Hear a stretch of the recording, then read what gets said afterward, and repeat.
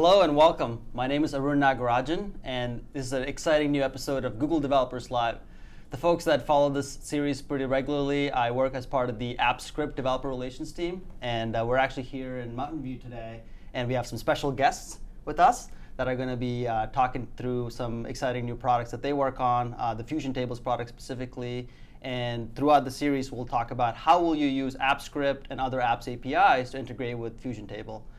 So, like I said, my name is Arun Nagarajan. I'm with the AppScript developer relations team, and my guests are. Hi, I'm Sri Balakrishnan. I manage the Fusion Tables development team.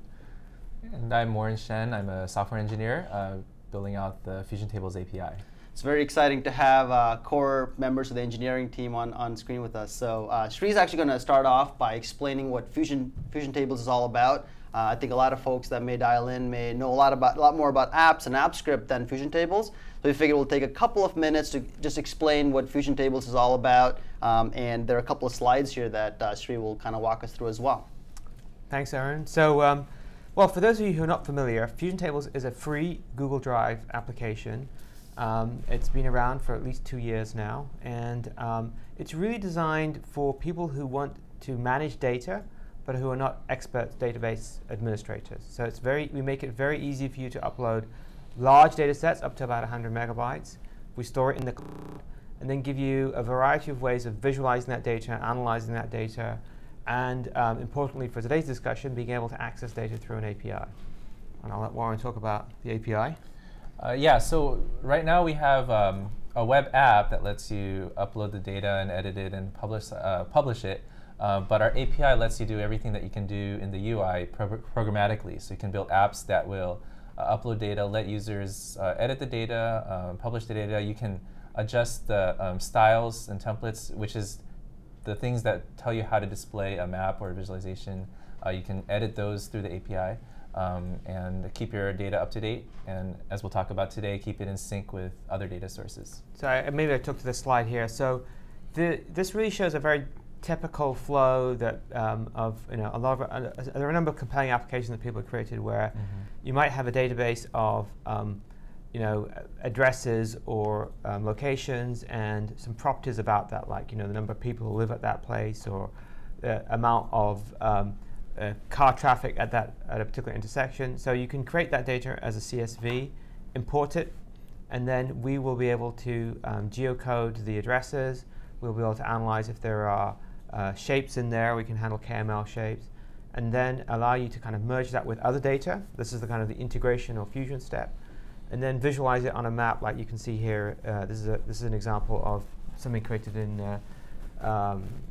It was up in near. I think it was. I can't remember it was one of the government agencies up in the state of Washington. Very cool. I think this is looking at their health outcomes. Oh. All right. So. And then the important thing now is that once you've got it up and you can do that, you can analyze the data in the application, you can now also access that data once you've uploaded it through the API.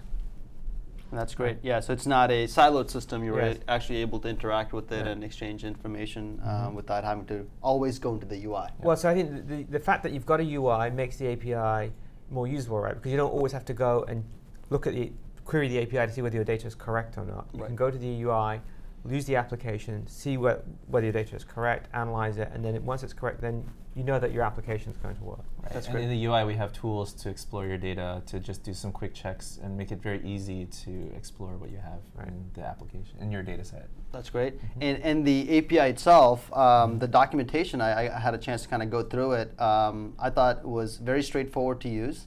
So could you talk a little bit about what are some of the critical things that people need to know about the API? What are some of the important protocols and authentication mechanisms that people ought to know? Yeah, so the API is a RESTful API.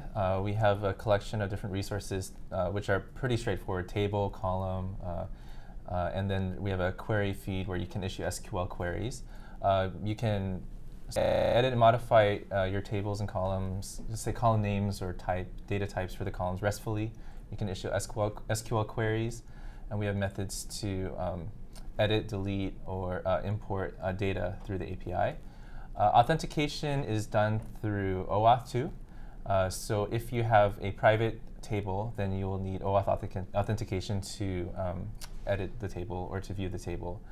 For public tables, you don't need OAuth 2, you just need a developer key, Oh, cool. in which case you can allow people to access the data, not write to it, but read the data without the authentication. That's great. That's great. Yeah, and the documentation site for the folks that are not familiar with is developers.google.com/fusion-tables. Very easy to find, and there's really a wealth of information there to get started. So from a point of AppScript, I'll do a quick introduction as well as to what it is and what AppScript gives you. The developer page for AppScript is developers.google.com/apps-script. And we actually just recently launched a redone website with a lot more content and better organization of the information that we had as well. And AppScript is all about doing more with Google Apps.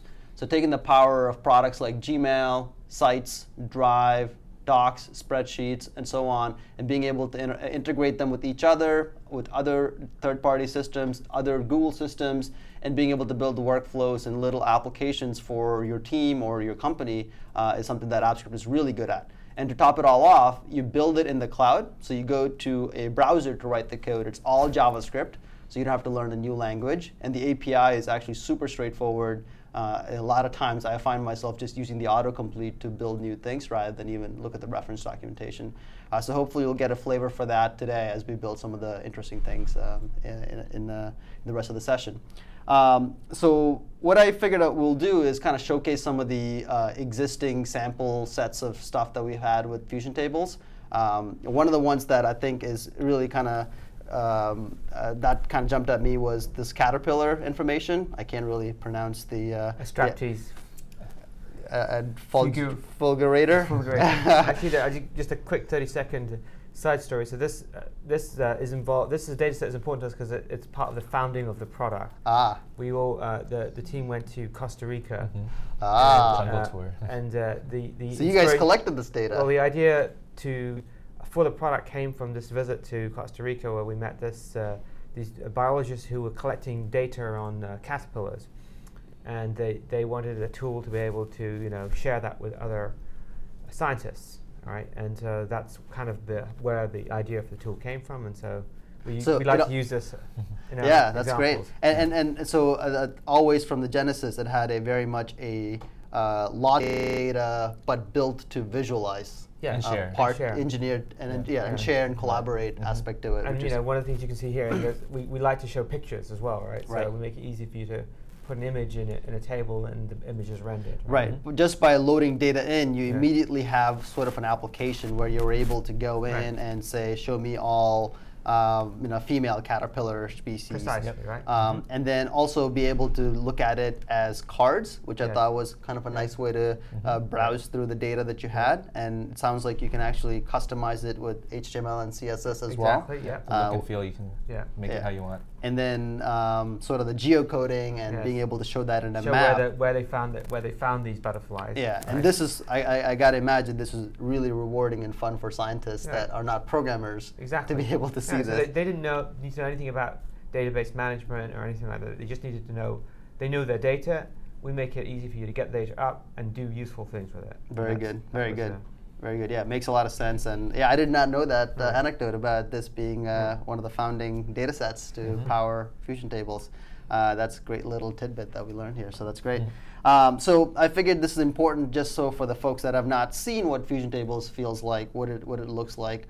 And just to kind of showcase this interaction with the API, what I'll show you is you can actually take the table ID, go into the Fusion Tables documentation page, go into the query page, down to the SQL, and then you're able to test the API right from within the documentation. So this is something you'll see in a lot of different Google Developer Products pages. You have to authorize yourself, and I had already logged in, so it didn't actually prompt me which account or anything like that. And I can just say select star from that table, and that anyone that's done any SQL, that'll look very familiar, and I can just hit execute, and I should get back the data that easily. Just one, I think, Aaron, that will only work if the table is public. Well, if you authenticate I did authenticate. Yeah, so if you have private tables and you click on the OAuth key, then that will actually take care of the OAuth dance underneath the covers so that's one of the nice power of this is you can actually preview what you're about to build from within the console. So you learned something too. Yeah, I did. Yeah. And the results are in JSON, so you can feed this into, it's native JSON, so you can feed it into whatever other. Right, and the fact that it's JSON is just a JavaScript object makes it really easy to work with AppScript. You have the option of also taking it as CSV. So if you require CSV, there's a parameter that will specify what output format. Yeah, I did see that as well. It's JSON and JSON-P, right?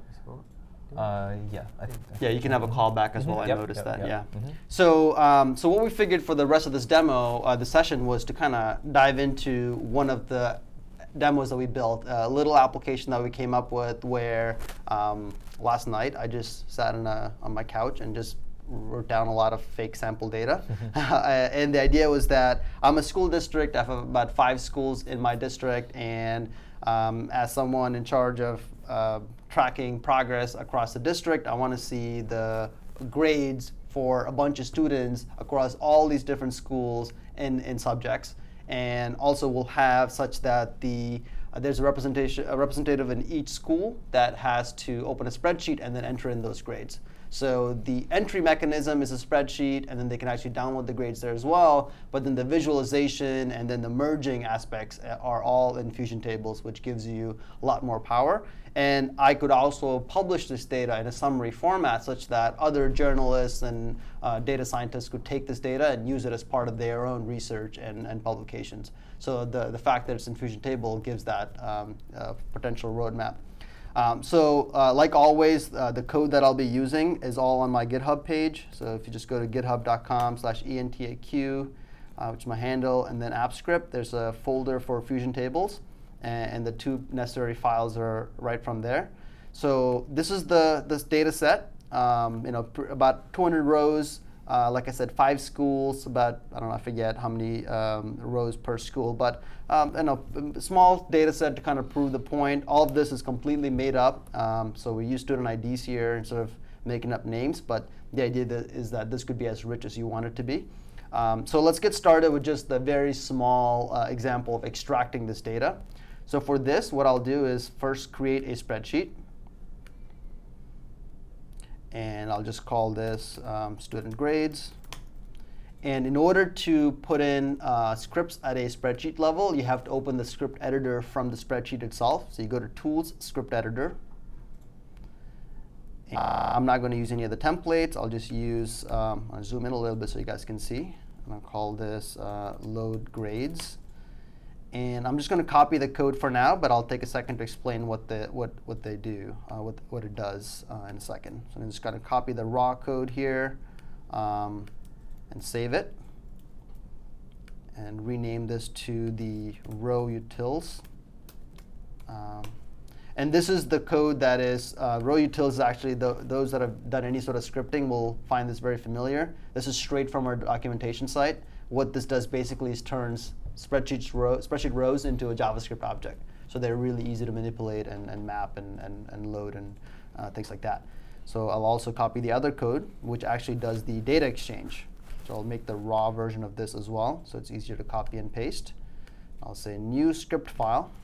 I'll say load data. The file names actually don't matter. It all kind of gets bundled in together when it gets executed on the server side. So I have to do a couple of things. Warren mentioned that this is OAuth based. In this episode, we won't dive too deep into the OAuth process itself, but you will be able to follow along everything that you need to do. Excuse me. In our other episodes with the YouTube API and the Salesforce API, we showed you all that's necessary to set up an OAuth setup from scratch. So I'll go to developer.google.com/console, which takes you to the developer console where you register your API as a API project, and then also get your OAuth 2 client key.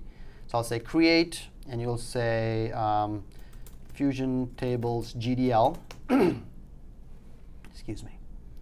And that's going to create the project, and you need to give it a few parameters. So we want the Fusion Tables API. Okay, and then go to API access, and then you want to create an OAuth 2 client. I'll call it Fusion Tables GDL. I like to have this one memorized, save us some time. Google.com/apps-script images script 128.png. And then also I'll use the same URL for my homepage URL. Okay? So in this next step, what you do need is to deploy the script that you have as a web app, so you can use that as a callback. So this is a bit of a manual process for now, but this is something that we're definitely going to make a lot easier, but this is necessary for the time being. So you have to save the version and deploy it as the user running. And that's the callback URL that we have. Go back into the console, paste that in. So this is the tedious step that you have to go through the very first time you set up an OAuth 2 project. And now you'll get what is the client and the client secret. So this is the project that I'll delete, and so you'll have to create your own client ID and client secret. So I'll copy this, and in the code itself, you'll see placeholders where you'll want to paste this in. Your client ID, your client secret, and then your callback URL, which is what I had from right there. And the whole purpose of this is such that you're not specifying your password to this application that's trying to get data as you. You're just giving it, you're delegating your access to it. OK? And I need to save it one more time because I updated the code. And then we should be able to publish that and get started. All right. So I went fast. Hopefully, you'll be able to follow along. But if not, all this code and the details are available in our prior GDLs. OK, so what I'll do now is run the onOpen function manually. It doesn't have to be manual. It could be when you reload the spreadsheet as well. So I'll authorize this and run it. So now when I go into my spreadsheet, there should be a new menu item called Fusion Tables. So this kind of showcases how you can inject custom menu into a spreadsheet as well. So hopefully you'll learn ways to do that as well. And the very first thing I need to do is log in. So this is how I'm establishing my OAuth 2 identity and then also storing the token. So it's going to say, hey, this application that I defined earlier in Dev Console is asking for permission. I say allow access. And you can see that the scope is very restricted. All it can do is interact with this Fusion Table object rather than a Drive or a Gmail or anything else that might be more sensitive. And then I'm done. And I come back now and I say download from Fusion Tables. So it's a menu-driven process. It could be little icons and all that stuff as well. And there you have it. So the data downloaded from Fusion Table, and we only downloaded data for PK middle school, right? So that's about 33 records of data, 32 records of data, including the header, and that got automatically put into the spreadsheet. So that's a very simple kind of flow that I wanted to showcase. What I can also do is now I actually go ahead and edit the grade. So remember that student ID 1001 has a grade of 40. I'll go ahead and change it to 45. And one of the things I'm doing is tagging the changed column so that the program can find it easily. And then I'll change his history grades to 90. Give him a crank it up. So in this example, I'm just updating grades, but very easily this example could be adapted to adding new grades as well from a Google form or from importing from other systems as well. And then what I can do is say upload to Fusion Tables. And this script, which I'll walk through in a second, is able to understand what records changed, what IDs are corresponding to that, and then push those changes up to the Fusion Table itself. So if I go into my student record now, so there's the 40 and 60. And if I refresh this, that should reflect the new data of 45 and 90. So that kind of showed the round trip of downloading data from a Fusion Table using the API after establishing identity, and then also pushing data back. So that was a very kind of quick starter, but hopefully you saw that these systems interoperate really well together, and once you kind of set up the connection, data can flow very freely. All you need to do is write the logic for which cells map to which Fusion Table columns, and vice versa. And a lot of it could be generalized too. So if any developers out there want to write a generalized framework that is smart enough to look at the column names and create the update, insert, select statements automatically, that'll be great. The community would be very grateful for something like that to get started with, rather than someone like me writing it from scratch. OK, so let's do a couple of things that are kind of Fusion Table specific. So one of the nice things about Fusion Tables is the ability to merge in data, right? So if I say file merge, it'll ask me which table do you want to merge in from. So if you notice in here, I have a column for school, but there's no address associated with it. Let's say that there is a spreadsheet somewhere, perhaps in the real estate team, that tracks the addresses and particular details about each school. And as a teacher, I don't necessarily have that. And I can put it in manually, but I'd rather merge it in such that any changes in the main data set reflects in the merged version. So I could say file merge and pick that data set. Catch up here. Not sure what's going on here. We'll spin. Let's refresh this one more time. All right, go to say file merge. There it is, school locations. I'm going to say next. And what that's going to do is scan the data in both the different data sets and say which column do you want to use as a source of match. So I'm going to say school here and school on the right side as well. Think of it as a visual join in this case through example. I'm going to say next, and then it's adding in a new column called location for me. And this is actually kind of cool because what it does now is creates a whole new Fusion table that is fused version of two different tables. And I can say view tables, view table, and it'll name it as merge of student information systems and school location. Now I have a new column called location, and it already added in a view that's a map. So that's one of the, I think, very impressive things about Fusion Table is that it's smart enough to see things like location and address and automatically geocode that. Yeah, so sometimes you might, if it's a lot, if you're uploading a lot of rows, it takes a while to geocode them all.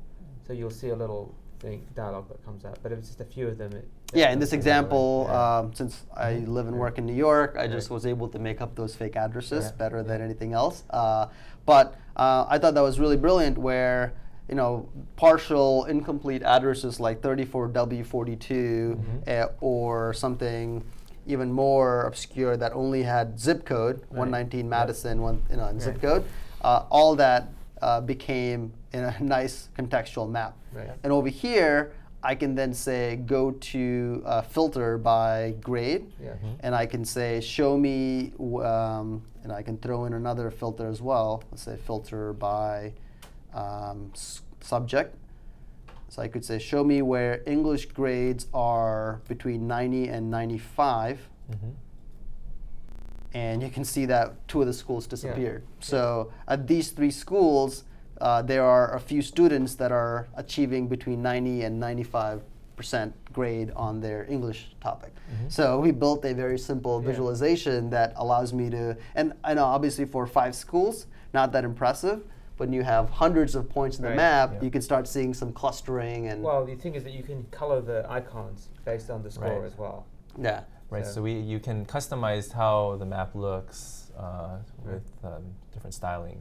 And all of this can be built with the map, with the API as well, right? Both the API and the UI, you can do it, yes. So in this example, I'm just kind of building it manually and just interacting with everything you did here, you can do with the API. That's really cool. And the other thing that you can do here is you can publish this and you'll get an embeddable version of it. So something that you can put into your own site. That's great. Yeah, the publish aspect I think is really powerful as well because it's not something that is restricted to just you. It can be embedded into a Google site. It could be sent out as a link in a newsletter. So it's really really good at spreading the love there, which is great. Let me show you one other thing, which is now we wrote the system. In the code itself, you'll see that it's a lot of boilerplate stuff to manage the login and stuff like that. But the actual download part is plain run the SQL, get the data, and it's a one call to get it as a JavaScript object, and you just loop through and add the rows. The update uses a little trick that allows you to track on edit based on the trigger of on edit, and then you can just store if it's something that I care for, if the grade column is updated. It's a pretty naive tracker, but you can definitely improve it and add a lot more resilience to it. But hopefully this is giving you some inspiration to do things like this. And then this is the code that uploads and then logs what it is uploading. And then the rest is all just kind of the OAuth 2 dance that needs to be maintained. One of the other things that I kind of talked about briefly was the ability to filter data. And the idea here is that if I'm the principal for school A, I should only see grades for school A. In this, it's very insecure. I put the code to filter in the main class itself, but you can pull in libraries, which allows you to silo this out really nicely, the logic for security. But you can see that at the very end of it, I just have a little JavaScript map object that tracks the account information to the school name. So what I can show here is if I take this spreadsheet, and I'll just empty this out, go to share, send it to another account that I have, and copy that URL, same spreadsheet, so all the scripts come through as well. And then go to another account, another window I have here, and go into this tab. So here I'm logged in as arun@pixis@gmail.com. The other one was arun.appscript@gmail.com. And the menu automatically popped up because that's registered to the on open trigger. And if I say log in here, because I do have to establish my credentials as this account now, takes a couple of clicks. Should be quick. OK. All right. OK. And then I can now download data. And this data comes from Short Hills Prep, right? So this is not something that is the same. It's not the same data that the other spreadsheet was able to fetch. And from here, I can actually upload data. So I'll just change this to say something really low so we can filter it out easily. So student ID is 1009, and I'll say upload to Fusion Tables. OK. And that should go through, and just one row goes through. And whoa. OK, well, let's see if it went through. There was an error message there. But now when I come in here, and first of all, I'll just find if there's any within for all subjects, anything within 30 and 40 and 35, let's say. Let's say 25. And there should be just one school. And that came in. Let's see if I refresh this. And if I hit find again, maybe I updated the same record. But what I'm trying to show here is the ability for the data that still gets pushed to the original source. Sorry, don't want to do that. Gets pushed into the merged version as well. So the source of record is still the same, even though you may be merging it and visualizing downstream in other systems. So even after we created this sort of geospatial merged version, when I was still pushing to the main source of student information, it's getting trickled down automatically. Yeah, it all gets propagated. Yeah, so you guys take care of that. And I'm not sure what happened there. Let's see if I can find that student and see if that data updated.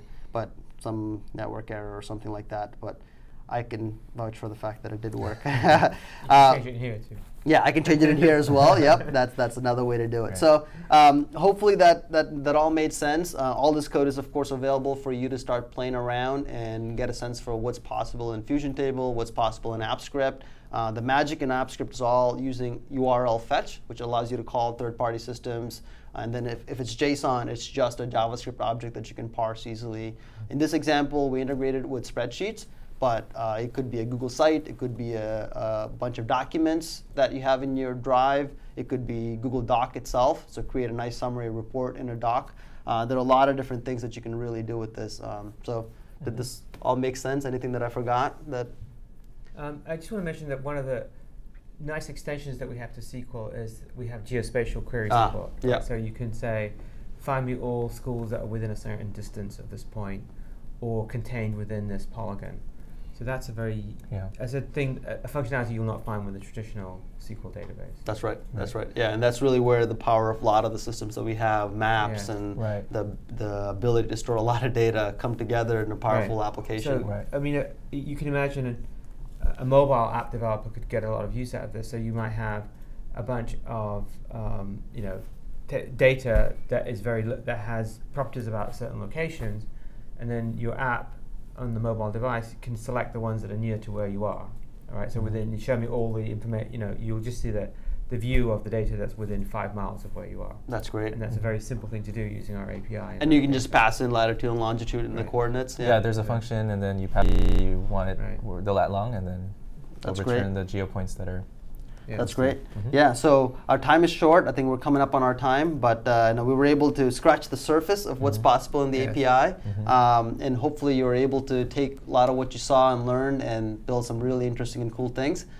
Do share with us what you've built. There's some really good resources on the Fusion Table side of things. And there's a user group and Stack Overflow to get questions answered. That's great. Yeah, the Stack Overflow resource is actually great, especially with the API. Great place for developers to help each other, and the Google developers do monitor it. Check out a lot of these talks and workshops that the team has given in the past. A lot of videos, and I'm sure there's a lot of good code here that you can start with as well. And there's a really interesting set of examples that the team has shared that are from government sources, from schools, from independent journalists. So certainly take a look at that as well to learn more. Can't wait to see what you guys build. Thank you very much for joining in, and thank you guys for joining. Thank you for having us. Thanks for having us. Thank you.